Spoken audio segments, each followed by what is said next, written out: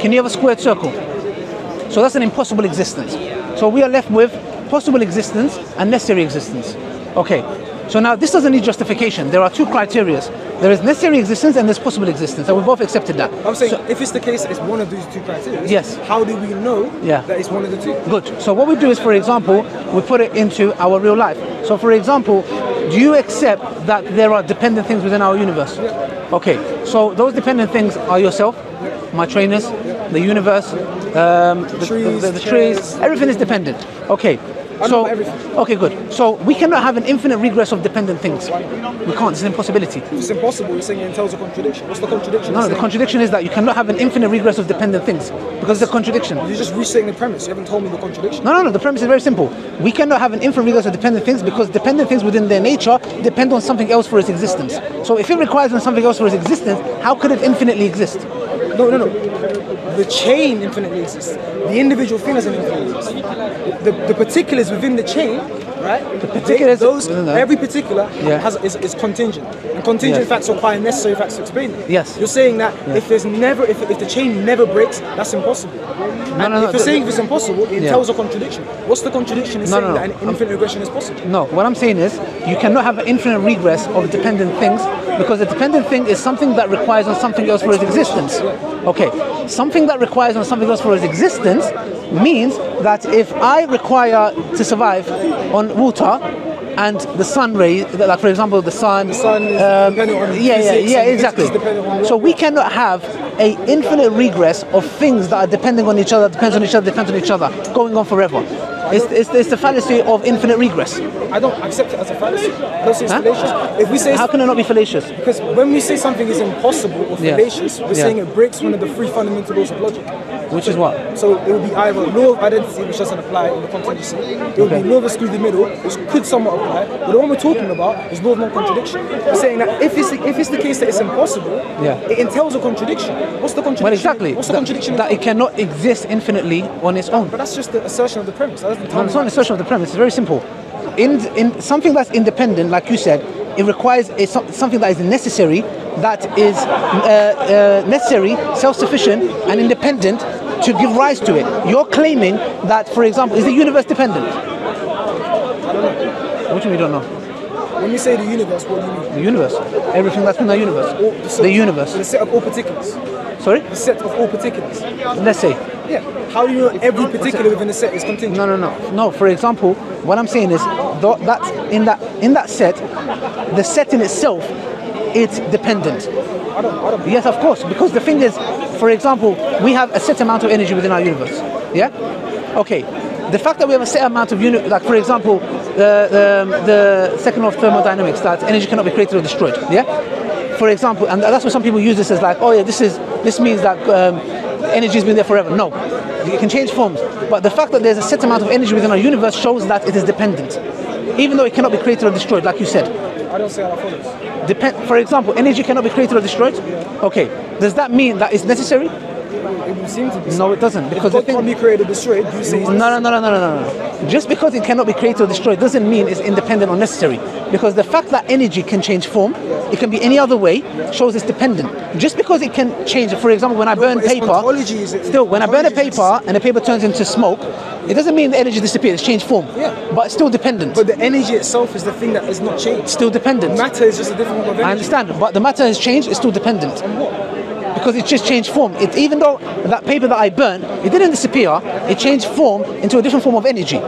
But it's still dependent. So it requires something that is independent, self-sufficient, and necessary to make sense. You cannot have the premise of the conditional argument is you cannot have an infinite regress of dependent things.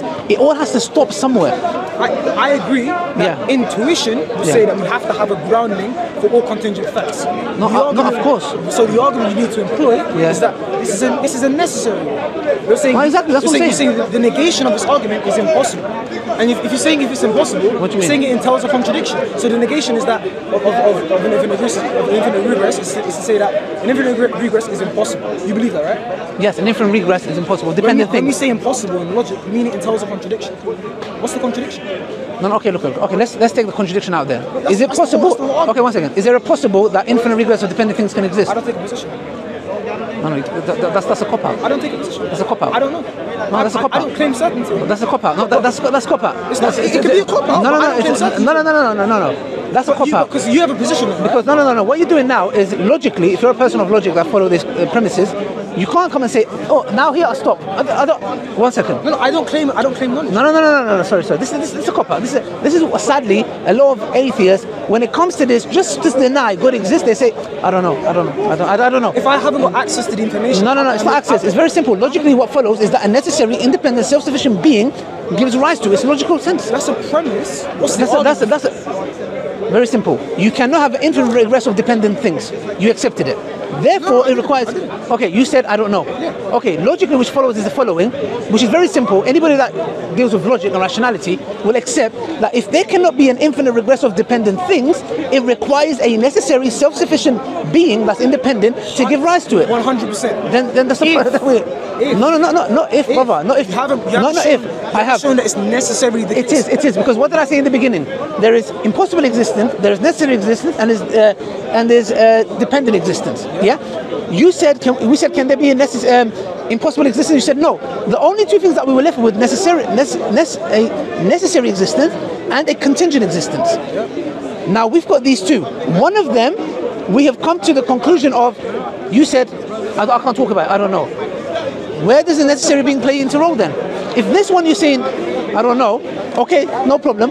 Where does the necessary thing being fit into this? Well, you're presupposing that. You're making the question. No. I'm not making the question. No, you are, because you're saying very simple. Because your conclusion is that necessary is the foundation. So when you say where does it play into a role, well, you're presupposing it has to play a role. No. The moment you say I don't know is the moment where I have to come and tell you where the necessary being comes into play. That's an assertion. Call it an assertion, call it a begging the question. You can call it whatever you like. But I believe it's a cop out. If independent, if I can say there cannot be an infinite regress of dependent things, and you come and say that's where it stops for me, I don't know, I see it as a cop out, and I will say, well, hold on a second.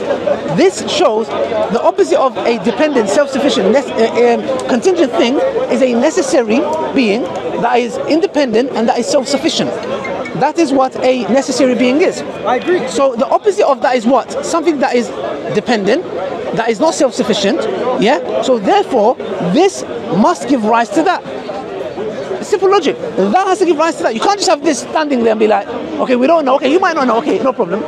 But the reality is that we live in a dependent being. We live in a contingent reality, which is the universe. You can reject it, it's fine. But what I'm saying is the reality is what? That we live in a universe that is dependent. Is the universe dependent or independent? Universe dependent or independent? Yeah. It could be independent. Okay, good. So now what you've done now is you've accepted an independent being. All you've done is you've described it to the universe.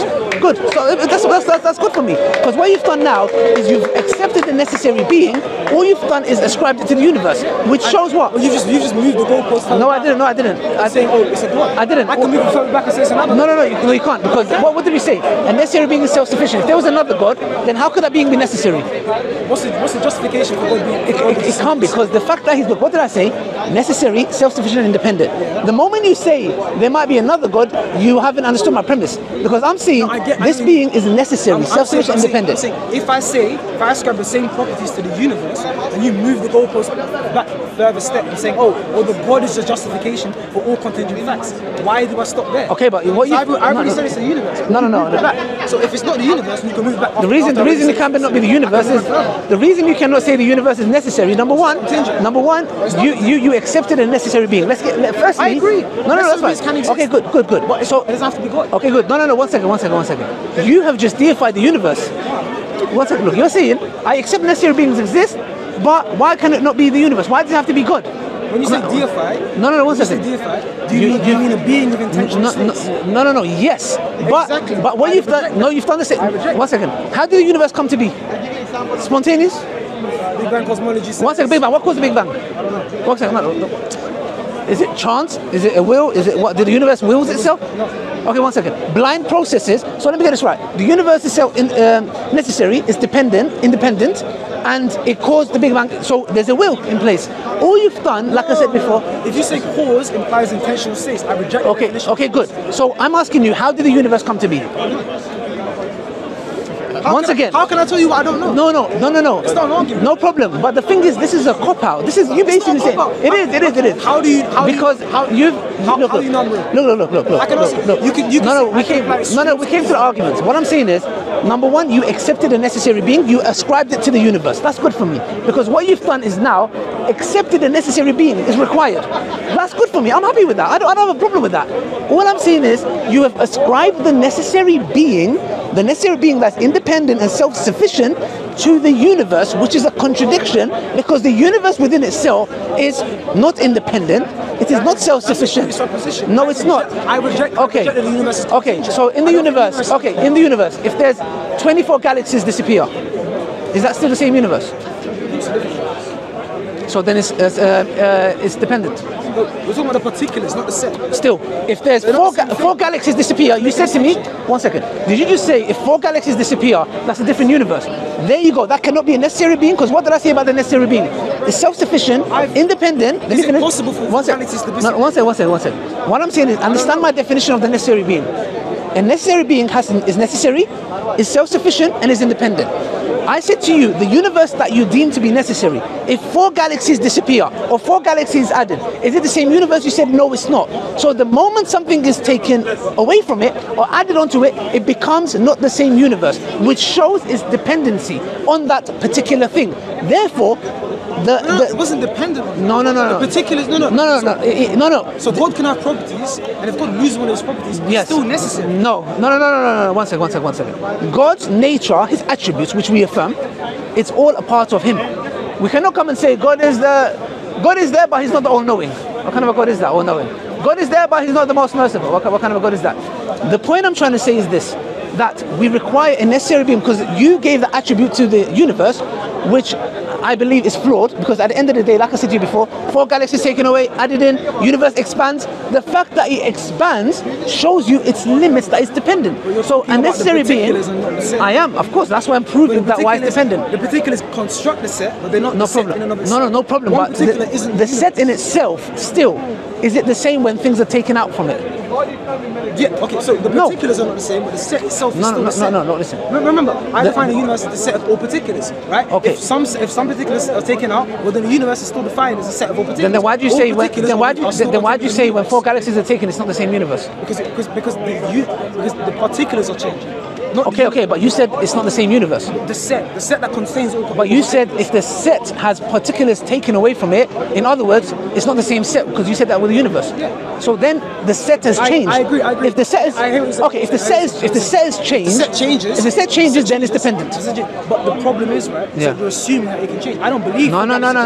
Excuse me, 1 second. I agree. There are galaxies, there are universes, like there are things that they burn. Don't disappear. They change. No problem. So the properties. No problem. But still, is there change that happens? The meteorological parts are still there. No problem. But does change happen? Change happens. Anything that changes is dependent.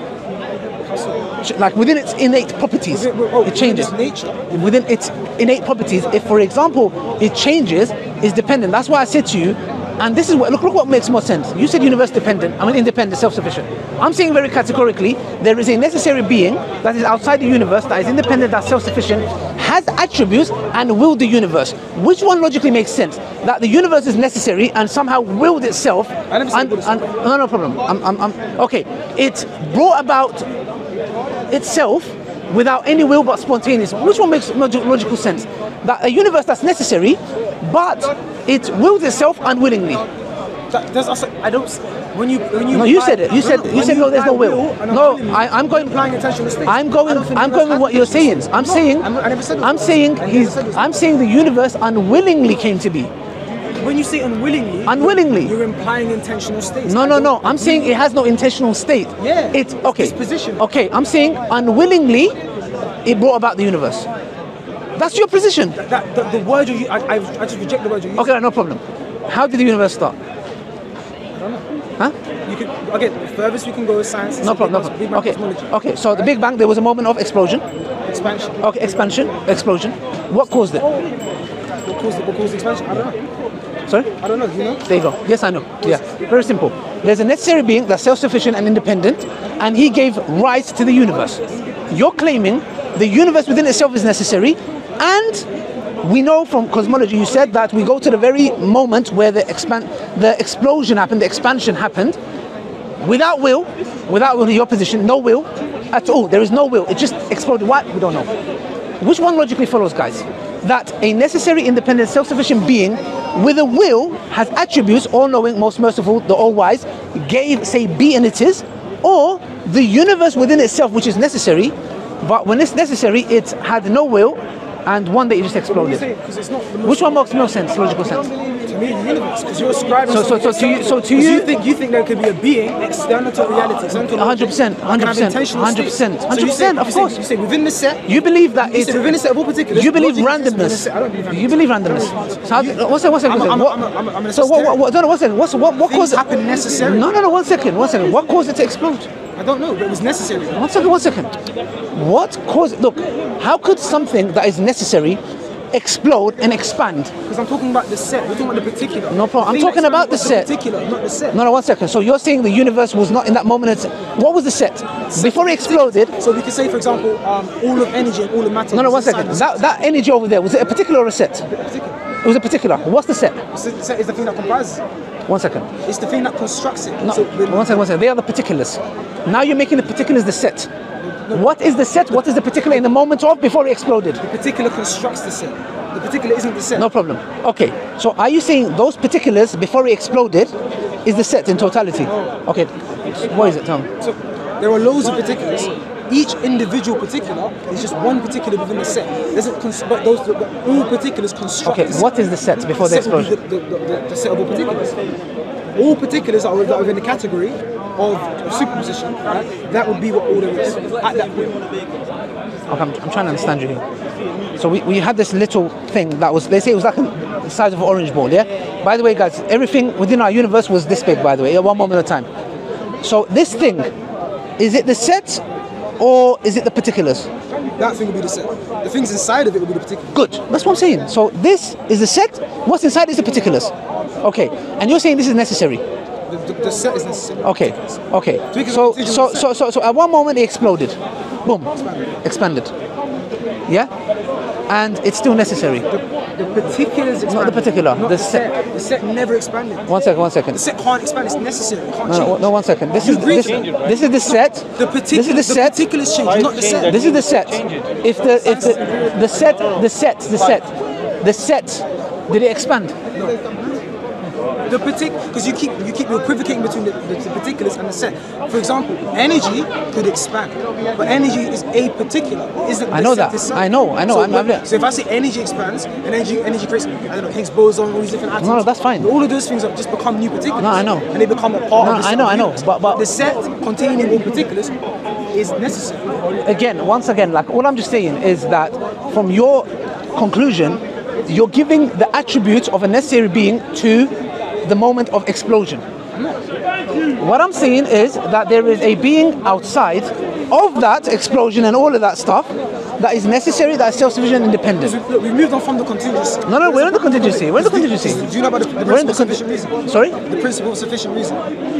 For every entity X, if X exists, X requires a sufficient explanation. For every I haven't heard of it before. For every entity Y, if I exist, Y. Well, I'm making the inference of the best explanation here. I'm not doing abduction. No, but I'm doing the inference of the best. You're using deduction or abduction? No. When you Spanish Quran? No. You have it? Look. Because when you say all of the particulars within the universe, right, are contingent, how do you know that? You do that through induction. Okay, that's what I'm trying to say. I understand, but what I'm trying to say is that we have already gone past dependent things within our universe, and you cannot have an infinite regress of dependent things. You've said I don't know. You stopped at I don't know. I'm giving the other option, the main option, which is the most plausible option. Sorry? You said it's impossible.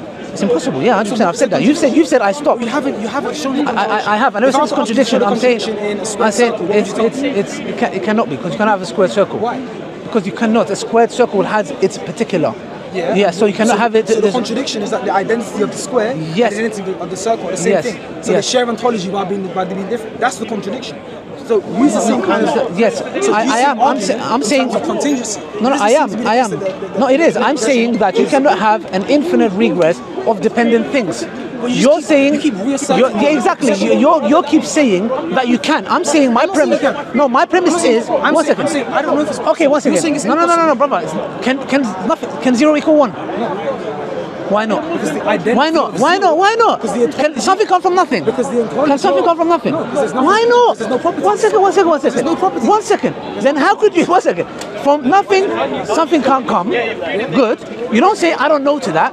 But when we say an infinite regress, brother, hear me out. An infinite regress. You cannot have an infinite regress of dependent things. It's an impossibility. You can't assert it. Brother, dependent thing is something that can be any other way. When you ask me why 0 can't be 1, yes. Because 0 shares ontology with itself, and 1 shares ontology is the negation of 0. No problem. So I'm going to say no they problem. can't share ontology because they're distinct. That's the contradiction. Now apply that same reasoning to causal. No problem. I'm not even talking about contradiction. I'm talking about impossibilities. Impossibilities are contradictions. Okay. That's all they entail. Okay. Impossibility is to say that it entails a contradiction. What's the contradiction? Okay. What I'm saying is that you cannot have an infinite regress of dependence. That's the proposition. No, brother. The proposition is that can you prove that you can have an infinite regress of dependent things? I haven't made a claim that I can. Okay. You made a claim. So if you're making, because remember, the burden of proof it's very simple. The burden of proof is on you. Exactly. You've made a claim. No. That's impossible. So I'm saying. You're saying it's impossible. It entails a contradiction. No. Brother, the contradiction is you cannot have the proposition. an infinite. Okay, no problem. It's a proposition. It's not a proposition. That's okay, no problem. That's a proposition. No problem. That's a proposition. Yeah? So what's the justification for your proposition? So justification is very simple. You require a necessary being to give rise to the dependent things. That's a proposition. Simple as that. That's proposition. Okay, that's fine. So all I'm saying. So you haven't given a justification. No problem, brother. No problem. That's fine. So what I'm saying is very, in a nutshell, that you cannot have an infinite regress of dependent things. Dependent things require on something for its own existence. You are claiming that yes or I don't know. I don't know is a cop-out. Atheists use this day in, day out with us. Do you know? I don't know. Oh, now I don't know. They go with all possibilities. Can it be a necessary being? No. But they would go to absurd claims that he's not making. That it can be that there can be infinite regress of dependent things. They go to all absurd claims, but they would never ever accept at any cost that there is a necessary being. He's self-sufficient. He's independent. He has a will, and he will the dependent things. Impossible. I don't represent other atheists. No, you represent yourself, and it's very clear.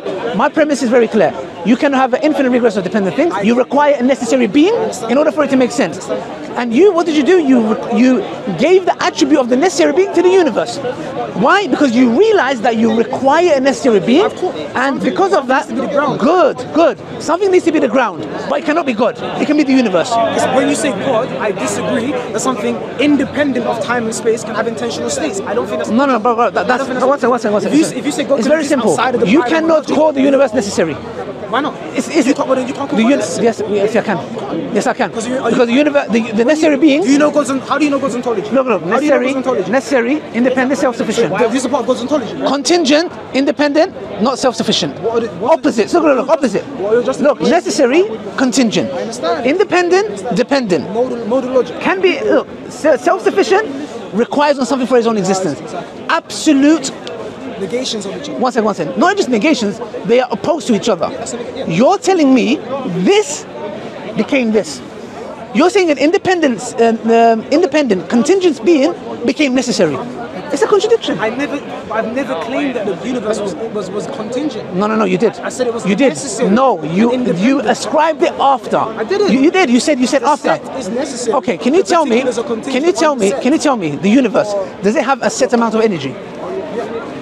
Then that's contingent. I believe so. That's contingent. I believe so. That's contingent. I believe so. That's contingent. On the set. That's contingent. On the set. Set, not set. Set. Press up. Set in the gym. Whatever you want to call it. Bro, the amount of energy is a particular. No problem. The fact. Look. Even if infinitely, let's suppose argument's sake, there's a set amount of energy. Yeah. Even if that energy existed infinitely, it still requires an unnecessary being. Even if that's set. So I'm going to go with your claim. Even if the set is infinite, it infinitely requires an unnecessary being. For example, we believe in paradise. We're going to go paradise, and paradise is going to be forever. But it forever requires on God's existence.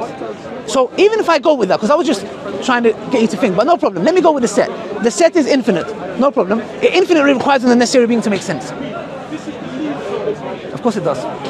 set is the necessary thing. No, it's no. I don't make it. You cannot call the set necessary. Existed eternally, and yet you say How could the set, brother? How could the set be necessary? Because it is. How? Tell me.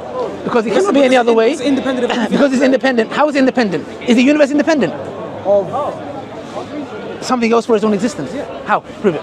The set. How? No, don't talk about set, brother. How is the universe independent? Because the particulars that are contained within the universe depend on it. No problem. The universe is No. Stop. Excuse me. The particulars make the set. The particulars make the set. P entails Q. The particulars make the set. So if I'm using modus ponens, P would entail Q. No problem. Set would entail. Yeah, but P doesn't become Q. Yeah, okay, there you go. That's my point. So P is necessary. Q is independent. I mean, dependent. So something that's independent cannot become dependent. That's modal collapse. If we're saying P is necessary and P entails Q, Q is necessary. Okay, what I'm saying is from the argument that I'm making is that I'm saying if God is necessary, anything that He causes cannot. Brother, God. If I believe God Almighty created the universe cannot be necessary.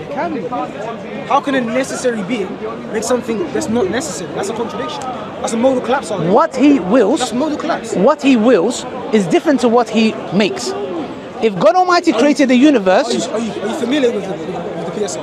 With what? The PSR. What you're saying. No, I'm not that familiar. I'll be honest with you, I'm not that familiar. Yeah? So that entails a contradiction. It entails that there is a ground that doesn't ground itself.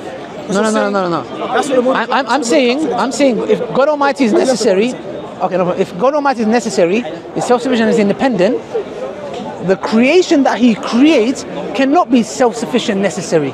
It cannot be. Because then you've made another necessary being. And if there's two necessary beings, then the necessary being within itself will contradict. Because there has to be one necessary being. So my argument is, anything that God Almighty brings to be it the universe, be it humankind, be it whatever, it is dependent on its creator, on the necessary being. That's what I'm saying. Two necessary things can't be joined if they're independent. No, exactly, that's what I'm saying. So what I'm saying, what I'm saying is very simple. Necessary being, when it gives rise to certain things, those things cannot be necessary. That wouldn't follow if you're using modal logic. Brother, I'm not following modal logic. I'm talking about very simple. That's what you're employing. No. It's very simple. There's the necessary. Because you're employing a Brother, you ascribe the necessary being to the universe, which is contingent. You're saying God can have acts. So does God have volition? Does God act in intentional states?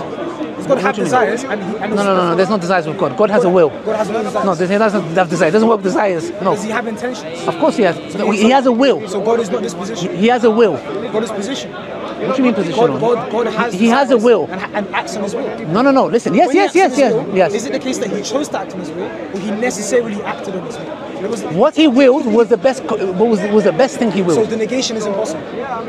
So God could not have not acted on His will. Is that what you're saying? What He willed is what He willed. We don't go to the next realm of I don't know how that works. What I know is very simple. You ascribed the necessary being to the universe without a will, meaning this necessary being just exploded. Just like boom. Yeah. Yes. Because you're given it. Believe necessary. Yes. Beings require intentional states. I reject that. No. So but you can reject as much as you like. You accepted a necessary being. All you did is ascribe it to the universe, which shows that your God is the universe. It's not my God. No, it is your God. It is your God. Come on. No. Yes, you do. No, you do. You live by it. The fact that, for example, when we talk about, if I come and say the God made this, you say to me, no. I exist within the structure. One second. Right? If I say to you, Allah is the necessary being that gave universe exists in the universe. You say to me, no, Ali, the necessary being is the universe. Right or wrong? That's your God. That's your God. If you define God that way, I define God in that way. I define God basically because I believe everybody believes in a God. Everyone. No, but you believe you're a theist. That's me. Yeah, I'm a theist. You're a deist. No, in the situation. In the situation, you're a deist because you've ascribed God's attributes. You've ascribed God's attributes, the necessary being, to the universe. Well, you think God's attributes are theistic, not deistic? No, of course not, because that's what I'm trying to get you from. God's attributes is in. I'm trying to get you from. I'm trying to get you from deism. That doesn't make sense. Okay. Which one makes more logical sense? The universe is necessary. Did it have a will? No will. So what did it just? Both are equally logical. No. I'm rejecting your intuition. I'm asking you which one is more logical. My intuition says my version. No problem. Your intuition says so your version. let me. There's people watching, so maybe they can think. A necessary being, self-sufficient, independent. The universe, which you ascribe these attributes, necessary, independent, self-sufficient. One wills the universe to come, and the other one is the universe and willed itself to explode. We'll let the viewers decide. We'll let the viewers decide. We'll let the viewers decide. I've seen a lot of videos on YouTube. I've been waiting for this day to come. It was a nice discussion, but I think, you know, it'd be more fruitful if you speak to Mohammed Hijab. Because he can speak on that level. It's good, it's good. Like, I think I learned a few here. That's alright, no. Yeah, thanks for the time. Thank you so much. Thank you.